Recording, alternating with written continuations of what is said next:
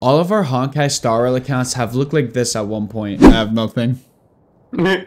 Nada. And that's because we risked it all on the character we wanted super badly, and we either lost our 50-50 or we actually got that character. This includes me as well, as you can see my account currently, and it's all because of you, Hanabi Sparkle. You're a stellar Jade thief. You took literally everything I had just to pull you. So to help during these harsh times, I'm going to be showing you the best ways to farm stellar Jades on Honkai Star Rail. So for the first and best way to farm stellar Jades on Honkai Star Rail, you want to go to Herta's simulated universe. Herta, who is a part of the Genius Society, created this simulated universe which you unlock at the beginning of the game. And within this simulated universe, you could actually farm a whole bunch of stellar Jades due to discoveries within the simulation. This includes when you discover new curios, new blessings, and new occurrences within the simulated universe. And you want to be doing Herta's simulated universe at least once a week because there's point rewards that reset bi-weekly, which also means those stellar Jades that you can get bi-weekly reset as well, so you can get more rewards next week. Now, if you've been under a rock just like me, you wouldn't know about this new game mode that Herta's simulated universe provides. When I first started doing golden gears, I got a crazy amount of stellar Jades, and a lot of players will avoid this simulated universe, but I don't know what it is about me. I just love running the Hildy and seeing all my characters hit some big numbers that I would never hit normally, especially when I could beat Yang Ching up in World 8 for the free. Now, coming up on number 2, we have the Forgotten Hall. Now, for me personally, I struggle real bad with the Forgotten Hall, so I only could do so much, but even just that little push of stellar Jades will help you to gain more so that we can get more pulls later on for those limited banner characters. Now, to be real with you, the Forgotten Hall is the quickest way to farm stellar Jades, but it's also the hardest way to farm stellar Jades. You are going to need 8 built characters to survive the monstrosity within the Forgotten Hall, and sometimes having only 8 characters is not even enough because this is a turn-based strategy game. And for me personally, I have Kafka, Black Swan, Ruan Mei, and Lynx, and this is a DOT comp setup, and I'm still getting my butt kicked. And if you're in a similar boat just like me where you can only clear so much of the Forgotten Hall at your current power level, then do not worry because the Memory of Chaos portion of the Forgotten Hall resets, I think, after a month if I'm not mistaken. Next up, we got Pure Fiction, which is unlocked more later on into the game. Pure Fiction has to be by far one of my favorite game modes within Honkai Star Rail. And just like the Forgotten Hall, you do need a set of 8 built characters in order to participate well within the Pure Fiction. Now, me personally, I just unlocked Pure Fiction not too long ago, so as far as the event timer goes, I am not too sure. However, I do know that this event timer does reset, so if there's something in Pure Fiction, like a certain stage that you can't complete, do not fear because this timer resets as well so we can get more stellar Jades later on. Also, in my opinion, one of the fastest ways to farm stellar Jades, but also one of the hardest. And the reason why I like Pure Fiction so much is because I like putting different team compositions together and putting my characters up to a challenge of an endless swarm of enemies. Another cool thing that you could do within Pure Fiction is you could form different team comps together and actually test them out to see which ones you like, and you could use them for your main story or within other contents of the game. Next up, we have Embers Exchange. Over time during your walkthrough of Honkai Star Rail, you will farm this materials called Embers. Every month within the shop of Honkai Star Rail, you will be able to buy 5 gold Star Rail passes and 5 standard Star Rail passes. But Mikey, I thought this was a Stellar Jades guide. Okay. Yes, I know this is a Stellar Jades guide, but this one counts. The whole purpose of saving up Stellar Jades is so that way you can get more pulls towards your standard and limited banners. Now, this next one is kind of optional. I wouldn't really technically recommend it, but this one's completely up to you. You could also use Starlight to get more gold Star Rail passes, but however, there is a real bad drawback on this. Now, the reason why I personally wouldn't recommend this is because you can use the Starlight for characters' light cones from the standard banner, which means those characters' light cones are 100% guaranteed, while the Star Rail passes won't 100% guarantee that 5-star that you're looking for. But you guys aren't like me. Some of you guys may actually be favored by the gacha gods, and if that's the case, to each their own. Next up at the vendors, or you may call them the world shops, there's actually various rewards with stellar Jades included that each world within Honkai Star Rail has its own world currency. And with this world currency, you could actually get a various amount of good items that you can use for later, such as materials for level up XP, even stuff to upgrade relics for specific characters, materials to upgrade your light cones, and also recipes to give yourself buff, attack, and defensive buffs for those fights that you're having trouble with. The world shop is also the place where you find eidolons to upgrade your trailblazer. I am not even gonna lie to you guys, in my first playthrough of Honkai Star Rail, I really thought that the world currency was very scarce, just like other materials within the game. So when it came to the world shops, I just skipped over them and waited till later in the game, which is now when I'm recording this video, to actually do the vendors. And I honestly gained so much materials and stellar jades for more of those gold Star Rail passes. And I remember when my friend was watching me play and he noticed that I haven't done any of the vendors, and he was like, dude, not everything in the game is scarce, man. You gotta relax, bro. Alright, so this next one might be a little obvious to you guys, but just do your side missions, your companion missions, and your trailblaze missions. Like, if it really comes down to it and you really want that character on the limited banner, you will do everything you can to get that character, so you just gotta put in the time. And sometimes that mission may not actually provide a stellar jade reward, and that's because you have to do that mission in order to get another mission that provides the stellar jade reward. Next up, we have testing out the characters for trials. Every single new patch or update, you get new characters on the limited banner. Now, Honkai Star Rail allows you to test these characters out within the trial feature. And within that feature, after you complete the trial, you actually get a total of 40 stellar jades. And as a bonus, you also get other rank up materials, and you get knowledge about the character to see if they fit into your team composition. Also, a good thing to know is that during your Honkai Star Rail playthrough, you will unlock various achievements. So essentially, the more you play Honkai Star Rail, the more likely you are to get an achievement. Or you can just come to this page and try to complete achievements if you are an achievement hunter. Or if you're one of those hardcore gamers that's 100% completionist, but that ain't me for sure because that's a lot of work. Next up, make sure you explore everywhere and interact with everything. There are various chests and golden trotters scattered around the entire map that will give you stellar jades over time. So if you're just starting out, it might be wise to just go interact with everything. Next up, we got events. Events are a huge thing in Honkai Star Rail, and I would suggest never missing them. I would say that every major patch or update, they add a various amount of events that will help you gain stellar jades, and this is really good for the free-to-play players as well. Which also leads me to another tip. You might want to get through the main story as fast as possible, or you'll end up like me where I'm missing events because I have not completed the full story yet. Some of these events are also time-based as well, so I would recommend getting through them as quickly as possible because they will reset later on in a future patch or update, which really sucks for me sometimes because I'd be missing a lot of these events and I really genuinely do want to be playing them, but sometimes I get so busy and I just miss them, and it really sucks. And I would also like to mention that doing your trailblaze missions and your side missions are very important because it will unlock these permanent events that you won't unlock until you complete these missions. So do not be like your boy Mikey and miss out on these events because you are trying to complete certain things that really don't matter until after you're in endgame, which I'm not quite sure if it's actually called endgame. That's just a terminology I wanted to use because to my knowledge, you actually gain more stuff as you progress throughout the story. However, with Honkai Star Rail not being anywhere close to the end of the game, there's a lot more stuff to come, which means there's going to be a lot more future events for even more stellar jades, so make sure you're getting them done. Next up, this really caters to the free-to-play audience, so I suggest really doing this if you're really struggling on stellar jades. This is the daily check-in. If you don't know what the daily check-in is, then I got good news for you because you get extra rewards for starting this for the first time. The daily check-in is basically on HoYoLab where you check in daily so that way you get various rewards such as character level up XP, light cone level up XP, and also buffs for in-game battles when you're having a hard time defeating that enemy. And do not worry, I promise you this is safe. Your accounts are safe. Some people are a little skeptical of this, but this is literally by HoYoLab, so you're fine. No hackers out to steal your husbandos and waifus, I promise. From time to time, especially on major patches such as Honkai Star Rail 2.0, you will be given the gift of Odyssey. So depending on when you're seeing this video, you might have the gift of Odyssey available to you. And yes, I know this is a video about gaining more stellar jades, but this is what you spend them on, so make sure you do your daily check-ins and get the gift of Odyssey. It's quite frankly 10 gold Star Rail passes, so just do it. And whether you're a returning player or a brand new player, in the new Penacony version 2.0 update of Honkai Star Rail, there are 10 free gold Star Rail passes waiting for you. And last but not least, we got redemption codes. From time to time, miHoYo will release redemption codes that will give you free stellar jades and different various rewards. If you're having trouble finding these redemption codes, a good place to find them is Honkai Star Rail's main Twitter. Or you could join my Discord community in the link in the bio, and I'm always constantly updating you guys on any redemption codes that I find personally. And sometimes other cool players will go ahead and send those redemption codes within my Discord, and it helps out as well. And I know you guys couldn't see those redemption codes codes very clearly, or I didn't list off all of them, so I'm just gonna leave every single code that I know as of March 10th of 2024 in the bio down below. And maybe 1 or 2 redemption codes weren't working for me, but for the most part, most of these codes should be working. And once you redeem all those codes, make sure you check your mail so that we could claim your rewards. I really hope that this guide helps you recover all those stellar G's that you guys have lost to the gacha gods. Or if you're a brand new player, I hope that this guide really helps you guys out in learning how to farm for stellar Jades. And if there's anything that I missed, please comment down below because you could help another player out. And if you're new, my name is wtfmikxy, and make sure you subscribe so you can find your way back to the channel. Peace!